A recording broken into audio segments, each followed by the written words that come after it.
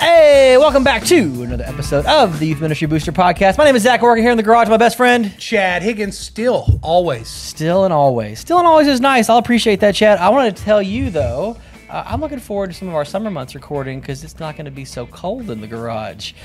Oh, but it's going to be blistering It's going to be hot. Chad's going to be tank top by the end of the summer. Nope, not doing we'll that. see that. Yeah. Summer's out. Patreon fans only. No. That's the... Pay a little extra to see that. But we are really excited to talk about that topic today because it is summer camp themed because it's summer camp season. And I think for a lot of folks, they want to know, Chad Higgins, how many camps are you going to this summer? It is your favorite thing. Camp is your favorite thing. Yeah, so I've only accepted to go to 3 camps this summer. Okay. So a conservative 3. That's good. Yeah, so I'm only doing 3 camps. And so that, it'll be... Okay. It'd be really awesome. Any tour stops people could see you at said camps if they're like, just out in the camp circuit, out in the Winnebago, wanting to see old Chad Higgins on the road? Where are you going to be at this summer? They're all just there. Yeah, you can't get into the campgrounds. I know, but just tell the folks where you're at. You're going to be somewhere fun? Are these new camps, fun camps? Yeah, so I'll be, one of the camps is in North Carolina. Okay. One of the camps is in place. Florida, and then one of them is in Oklahoma. Okay, all right. So, yeah. Trekking in the Southeast. Yeah, that's good times, man. Okay. What about you? You're going to be a couple places. You're even doing one of our camps. I am right? doing one of our camps. I'm really excited. We are doing... I'm in Texas a lot this summer, which the Oklahoma and me is trying to sort that out. But really excited for our SBTC friends and getting to hang out and kind of doing the trifecta of they've got a camp in Corpus Christi, a camp in Austin, and they have a camp, ironically, in Glorieta, New Mexico. Okay. I guess you're doing all 3 of those? Doing all 3. I did all 3. Doing all 3. Okay. And then I get to stay an extra week in Glorieta for our student life friends. So student life camp goers in Glorieta. I get to actually live in Santa Fe, New Mexico for 10 days this summer. Fun. The family's coming out for it. So it's, we're full tilt camp boogie, man, happening. You're on like the other, we're going to be splitting up. That's right. Splitting it up. But still going to bring you great podcast stuff every other week this summer. That's one of the things that, we're going to. It's going to be great. People are going to love it because people have asked in the summer. They need a little fun. I mean, this is the kids are asleep on the van. What do I listen to that's safe and clean and hilarious? So I think we commit now. Oh, okay. All of our episodes, this will be our last, not serious, but content for. I think the rest of the summer, just fun. Just fun. So if there's a fun thing that we haven't talked about that you want us to talk about, get it in for summer, as wild and crazy as you want it to be. It may be the return of Shark Week at some point this summer. Please. A lot of folks have missed Shark what's your Week. favorite shark? A tiger shark. Hammerhead. It's got the best face. That's an amazing shirt. Hammerhead Sharks. Love my face. They have the best face. It's a face that only a mother hammerhead could love. Sharks. But other weird things. We've had folks that have asked about some of the weird games that we've played before and stuff. I'm totally down to dedicate a whole episode to the Exodus Relay or the Sasquatch Hunt for those that have curious questions. So we're excited to hang out with y'all. It's going to be a fun summer. We're going to share more things about that are coming up later this fall. But I feel like for some folks, this might be a little bit of a crunch.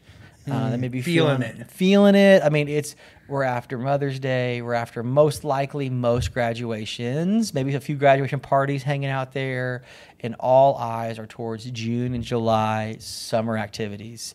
Last couple years, COVID concerns and cautions have maybe shuffled the deck a little bit, but a lot of folks are heading to camp in the next few weeks, and we have heard from some of our friends maybe hoping to take a few more to camp than they currently have signed up right now. So if that's you, if you're watching or listening to this and you're like, I need 6 more students to come to camp. If you're feeling the pinch or the pressure, Papa Chad's got a little bit of wisdom. We want to share a little bit of insight, maybe to assuage some of those fears, but also maybe some of those actions you could take. 'Cause I think the crisis of, I need a few more kids signed up for camp is a perpetual fear that most will have at some season or seasons of ministry, and we wanted to address it because we are here with you riding co-pilot talking about it. So Chad, set up a little more. You're kind of bringing this question because this was like the pastoral moment. We've heard it. Yeah. We've seen it. We've heard it. We wanted to address it as specifically as possible for our friends in ministry. Yeah. So And I think to clarify, Yeah. because I think there's two sides to this Okay. and this feeling. One, you have just the we want to take as many kids as we can to Right. camp. pack them up. The more, the better. Yeah. How do we get a few more, Yeah, right? yeah. But then there's also the side that depending on the type of camp you go to, the way your registration works, even the way your costs work, that you may have a Pre-committed, some numbers. yeah, some slots, a number yeah. that you have to get to, Right. or your church is on the hook. Yeah. And so I would say the second part of this is the one that we want to identify a little bit more. In the feelings of the urgency. Correct. If you've already got a bunch of kids and you'd love to have a few more, Sure. I love you. Forget you. We'll see you this time next year with some things on that. Yeah. This one goes out for all the listeners that are like, if I don't get 5 more, then we're out 5 deposits. Yeah. That's, I think, the person we're trying to talk to today. I also want to be thoughtful and mindful in the reality that this is going to be coming out. When is this? End of May. So End of May. yeah. So you may be in the spot where you're like, we leave for camp in 4 days. Yeah, that's right. And so I also We're actually on the road to camp right now. right. I don't want this episode to fall in anybody's lap of it being like, oh, great, another reminder that I'm a horrible youth pastor, because that is not the case. You're not. We have all been, whether it's camp or somewhere, another a D event. now that failed to fill. Sure, yeah. Truth story time Yeah. or whatever. Early years in ministry, we had the D now, we had the camp, both went great. Being Zac working, I was like, why not add one more thing? So we had kind of like a missions weekend. So we had like a disciple weekend, a big like evangelism camp, and like a missions weekend. And so because the other 2 had gone well that year before this big fall weekend, I was like, we're going to serve, we're going to do, it's going to be cheap because it's missions. So we'll spend a little extra and bring a cool, fun band out. Was the wrong weekend, was the wrong schedule, had a concert for 7 kids. Yeah. It happens. It hurts. Sure. And the band looks at you and they're like, man, is anybody else coming? I'm like, maybe it's a surprise. Maybe it's a surprise. Maybe it's a surprise. It's real. That's when you say things like, there's good, but you're like, audience of 1. That's it. Oh, yeah. Like, hey, you'll minister to everybody who's here by name. So the first thing, and once again, I don't want to pile on, but I think opportunities. If like you've got this, a few weeks, there's still time. Yeah. There's still some questions to ask. Yeah. I think opportunities like this, we need to learn from. Okay. Because if we don't learn from them, we'll continue to make those same That's right. type That's of right. mistakes.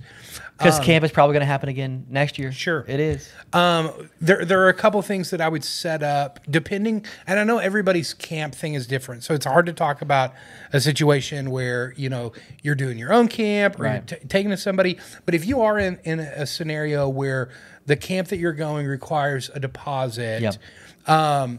The one thing that I would add that I don't think people do enough is requiring non-refundable deposits from your students that are going You to should camp. match some of that. Like if they're going to ask, it's okay for you to ask. Correct. To help coincide with, because a lot of folks have drop dates for deposits. You should probably sync up your payments for Yep. that as well.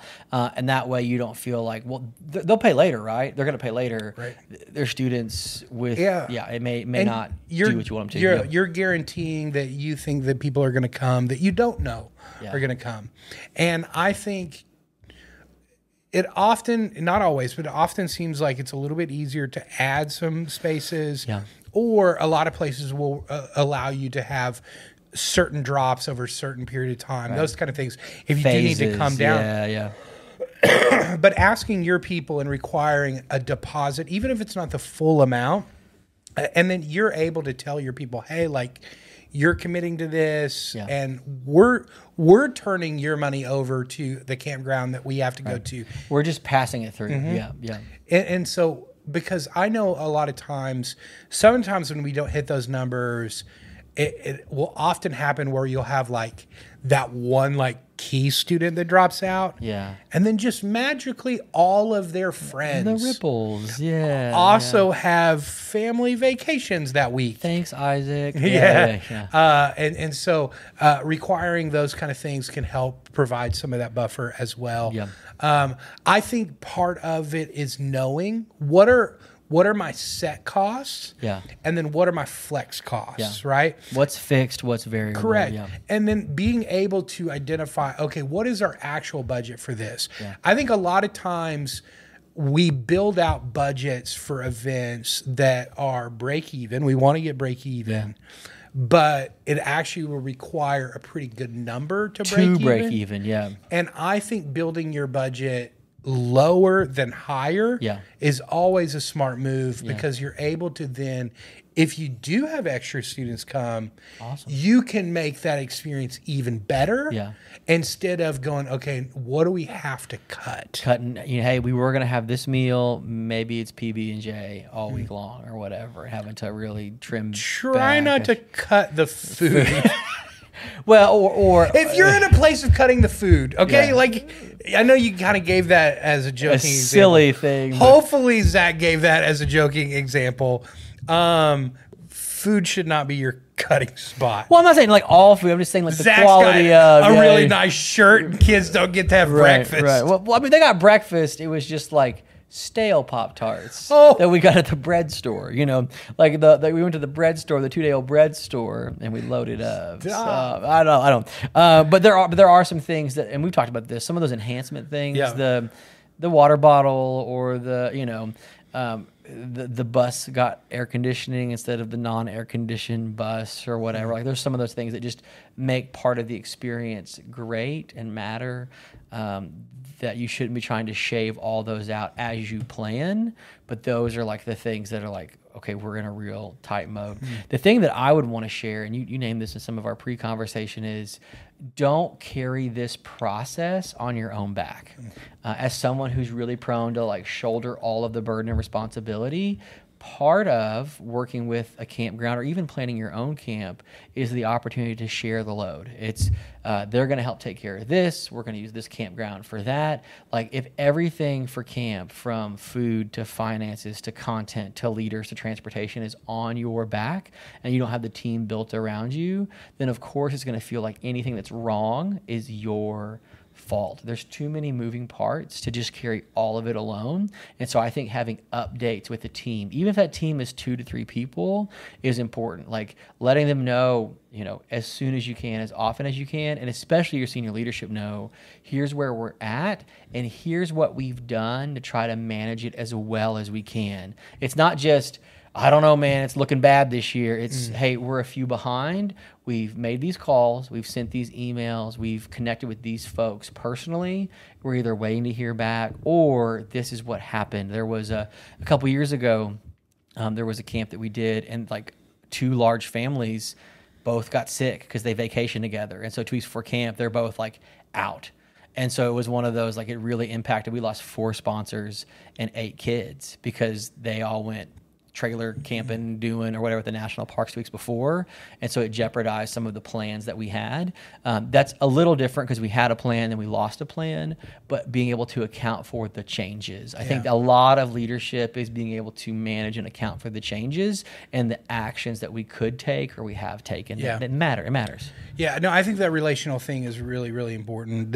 Specifically talking about like senior leadership, things like that. And so this is my encouragement to you. If you know that you are already in a rough spot for camp, if you're fighting the uphill, roll the ball together. Yeah, don't wait until after camp to inform your senior leadership of like where you're at. Don't open that envelope. Right. You're like, hey, by the way, camp was great. We went $8,000 over budget. But great time though. But a great time. Had a great time. Yeah, that changes that conversation pretty quickly. Bringing them in, because sometimes your senior leadership maybe have some ability to help, right? Yeah. Be able to talk to some key families, those kind of things. What's going on. To invite. I think that those are always a really, really positive thing. Okay, so Zach. Yeah. If you're sitting in that boat right now. Yeah. let's say you're a month out from camp. Okay. We're going in July. I'm ready. You feel like, man, we need at least 10 more students. Okay. What would be some of the things that you would do that you feel like maybe you haven't done yet that could be good? The first thing I would not encourage myself to not do, or encourage anybody else listening to do, is to totally panic and throw everything out at once. Okay. I would get really strategic. This is where having, those 5 healthy documents that help manage your ministry, that roster of students, who's already coming, who said no, I'm not coming, and who's giving them the I don't know. Right. I would start on the I don't know list. Yeah. If you can call and talk to their parent, that student, hey, here's the situation. Let me sell you the vision of this. I think sometimes we advertise the event and we don't always sell the vision. Sometimes a vision takes a phone call. Yeah. I think you start that. So you're organized, take an hour, organize who you're going to call, make some of those calls. I think this is where you can loop some of those calls with your senior leadership or your kids minister that might know the family better than you. If you feel like, I don't really have that relationship with the Normans that well, but maybe she does, and she can help make that call because kids camp, they were there every year. They're not coming this year. Let's maybe find out more why. What happened? I think for some of your students who are really influential students, ask them if they have a friend that wants to go. Even if, and this is where everybody's going to have different constraints, restraints, or opportunities. Even if it's like, let's bring your friend and see if we can help incentivize them to come. If $50 off camp would help your friend come, is that a thing that we could put out there for Tyler and Jacob to invite some of their buddies? Again, you can invite your friends, and we want you to. You may have been saying, hey, invite your friends, but those really specific calls and invitations. Now you're asking the whole ministry to bring friends. You're looking at Tyler and Jacob and Ashley. Will you bring some friends? Like, who's one person you could bring? Because if you get 3 or 4 of those kids that are like, I didn't really even think about asking Nate to come. Yep. This is your chance for you to call Nate. I think there's a little bit of the grandparent who has like the grandkid. Maybe they don't come to your church all the time, but man, if there's that grandkid that's there every 3 or 4 weeks and has always been a little bit distant, there is a grandmother or grandfather that would love to have their kid more connected to your ministry. Yeah. Even if it's... The grandparent mode is a really good one. That is someone who wants to write a check to get their grandkid more involved in your ministry. I get it. They're one town over. They're once a monthers at best, but so are some of your other kids too. Right. That's not wrong. I think there's probably some students that are adjacent to some of the other ministries you have going on. I think in a lot of church life, there is a youth ministry, and there's some kids that sit outside that bubble. Sometimes it's because they had trouble connecting and didn't know how to find their way in. Camp often can be a really important opportunity to make some memories together. If you haven't directly invited them, I think this is the chance to do that. But more than anything, I think you raise the awareness that there are not just more spots left, but we got 6 spots that we want to fill. We have 8 spots we want to fill. And so it becomes a specific objective or goal together, and not just hey, we need more kids at camp. Hey, sign up all your friends. Like, let's make it the targeted goal, make it a goal and specific as we can for what we're trying to do. Yeah. This was always the area where, so the one thing that a lot of youth pastors complain about is the sports stuff. This is where I think you can actually utilize some of the sports stuff. Okay, turn it on its head. Yeah. So when you have that one kid who's the baseball player, you know what I mean? And maybe they're going to camp. Go Blue Jays. But most of the year they're at baseball stuff. Yeah. This is the opportunity to get to know their team. Invite the team. And so to literally go to that kid and be like, and here's how I would pitch it. Hey, there's camp softball at camp. Let's crush it. Let's build a team that would own everyone. Yeah. And now that kid who loves baseball wants to get all of his friends to camp. Yeah. Because they're going to dominate the softball tournament, or whatever that looks like. Again, you're not inviting them to camp. Generally, you're inviting them to like, hey, let's build your team, bring them into this team. Yeah, because for that kid, they may not be at a spot where they feel real comfortable. turning to all their friends and being like, would you like to come to church camp? Yeah. But Bro, we didn't know you go to church. right. Well, now we have 2 lessons. Yeah. But to give them the easy ask for their baseball team of, hey, there's this camp. It's going to be a lot of fun. By the way, they have softball. Yeah. If we all went, our tournament level baseball team probably going to win. Probably going to crush it.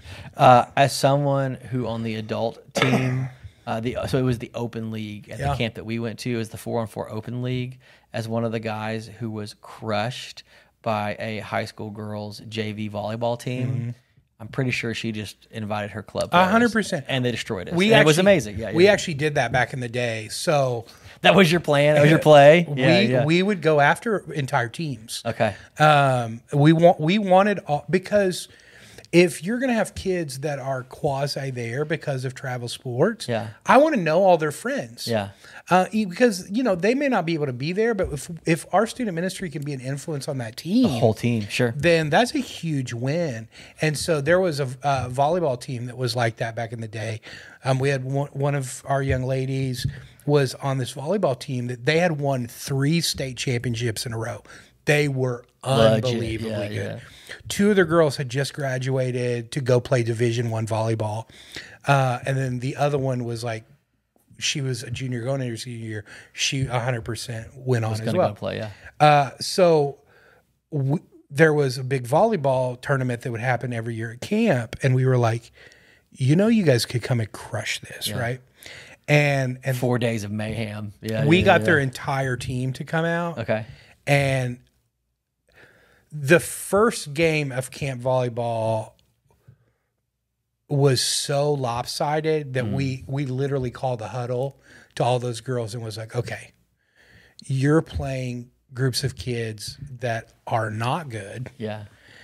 Let them play and have fun. Yeah. Let's wait till the final day and then destroy to actually start running our plays again. Yeah. Because they really were. They were out there running plays. plays. 1-7. Correct. You're like, oh no. They start calling numbers. If they start calling numbers when you're playing volleyball against them, you're done. Like, just know you're toast. You're done. Yeah, because one of the girls, she was legit probably like 6'2". Yeah. And could just jump out of the gym. She went on to play volleyball at Texas A&M.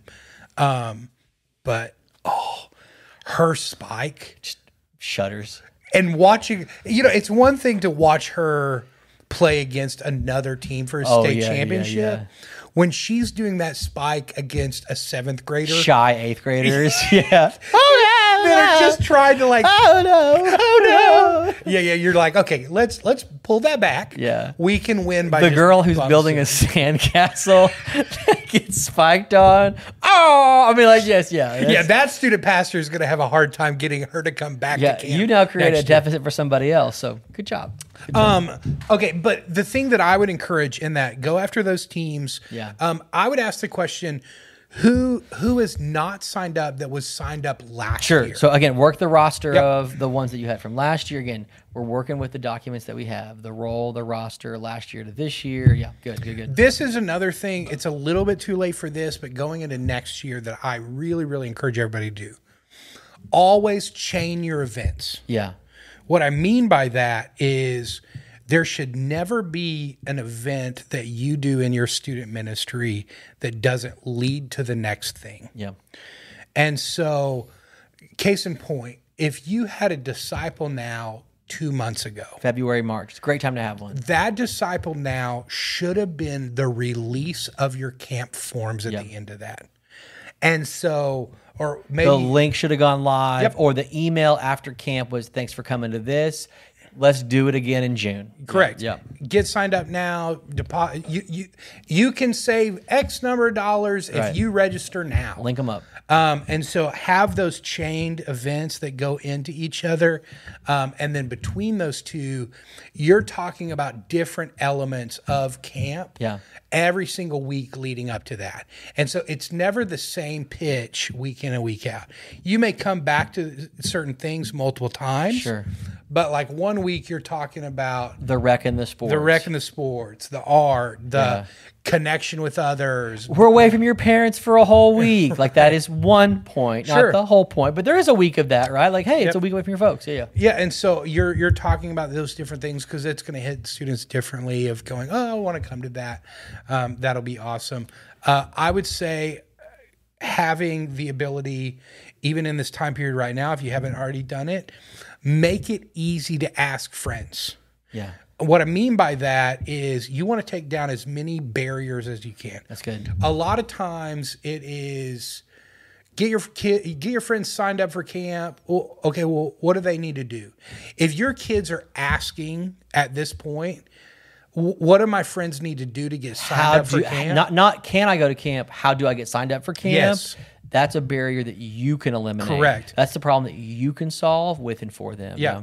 And so there's multiple different ways to do that depending on how you do that. Maybe you have a full online process, but I would still have some sort of card or something like that. Yeah. That's actual QR physical, code, simple link. Or a simple like text. Yeah. And I would put it in both forms, make sure Copy, paste, share it around. Boom, boom, you can send it because for a lot of kids, they want it on their phone, but to be able to have it quick and easy on the phone that they can send it to a friend, that all of that. If you've got a process to where a kid's parents have to come up to the church to get paperwork, to complete a packet, to turn it back in. You've caused so many steps at this point that you're gonna have that. What's that phrase in like online shopping? The empty cart. Yeah. Right, where a family goes, oh yeah, we'll do that, and then it's like, oh, they're hanging out. Get up there, and eventually that parent will just go, no, you're not going to camp. Right. Because it's caused there's so much friction. The shopper friction will create the remorse. But I think those are the things. Yeah, some of those you can't fix. If you're 4 days out, you can't fix those things. So in the spirit of not panicking, would you mark those things down? Because the thing that you just shared is the thing that I want to end on today. We have to chain the things together that we're doing. The best time to start planning for camp next year is camp now. And one of the things that you can do is, one, to recalibrate who's here, who enjoyed it, but again, to gather the stories of why camp was meaningful and great. It is so very different when you try to sell camp versus when students share about camp. Both help get kids to attend camp in the summertime. When you have to sell, it can feel really hard. When students get to share, because at camp, you filmed them. After camp, you recorded it, and the photos and the stories and the thoughts and the little like 4-minute docuseries you put together of how Taylor's softball team came and destroyed at camp. Like, tell that story. Tell the story of how it was exciting and fun, because sometimes I feel like our own worst enemy is this urgency of like, I have to fill a spot, when the most exciting invite is, you know what, you didn't make it this year, but next year it's promising to be really awesome. And if you can't come this year, I want you to check it out for next year. To set up and not just sell what really is happening. Involving others along the way makes it slower, but that's important, significant, but also really key to help share the story beyond just what you have to say, what others are saying about it. Can I end with this? One of the there's like a leadership lesson where they looked at World War II planes that would come back from like air raids, and they would see like where all they were, shot and all these kind of things. And you'd see a lot of like bullet holes in the main area of the plane. And so when they came back, the thought is, well, this is where these planes that survived, we need to like put extra, like armor protection, protection along the middle, because this is obviously where they're getting shot. But the reality is all the planes that weren't coming back were shot in the areas that they didn't see any of the survivor planes. Right. It was the wing area. And so in reality, where you need to put your armor is where the planes were getting shot that weren't coming back. And I think right now is a good time to really evaluate for next year, what are the things that are happening at camp or leading up to camp that's causing students to not be there. And to be really honest, right? Sometimes we can sugarcoat, and there's a good time to celebrate the wins of camp. But there also has to be a real time where we're honest and we go, man, maybe the facilities of the camp that we go to are causing students to not want to come. Yeah. Maybe the week's wrong. Maybe the week's wrong. Maybe that is the week that just doesn't line up for our abandoned football kids. And so we need to evaluate those for next year or the years to come to really be able to say, hey, man, even though it's easy for me and I like these things, maybe it actually doesn't work. And you may have to like find a new place or a new camp or whatever that looks like. And we would really encourage you to do that works the best for your people.